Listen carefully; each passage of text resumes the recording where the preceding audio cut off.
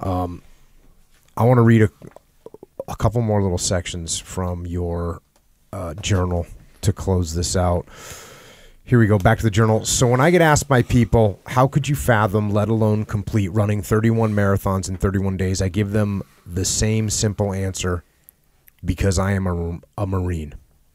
And my mission to fight for my fellow veterans has not changed. And when a Marine is on mission for his fellow Marines, he is capable of anything.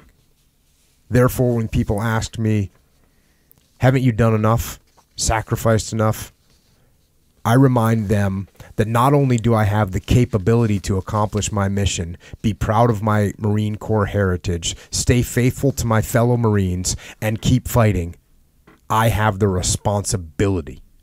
I have the responsibility to keep fighting for my country, my Corps, and my fellow veterans. So no, it will never be enough. The day that I have done enough will be the day that 6 Marines lower my body into my grave in Arlington Cemetery. And how can I do it? I do it because it is my duty. And to do my duty is my honor. In one last little passage I want to read from your journal, it says, I am merely a representative of what is possible for any veteran, any person. So, as time passes, I do not want my name to be remembered. All I want to be remembered is the story. Years from now, when people speak about this, I want them to say, I remember that guy who ran all those marathons that one time. And their friend will reply, what was his name?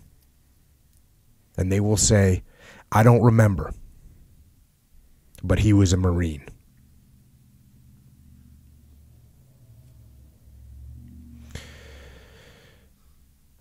Well, Rob, I can tell you that I got a feeling that you will be remembered, and your name will be remembered, and the way that you have represented the Marines and America and mankind will be remembered.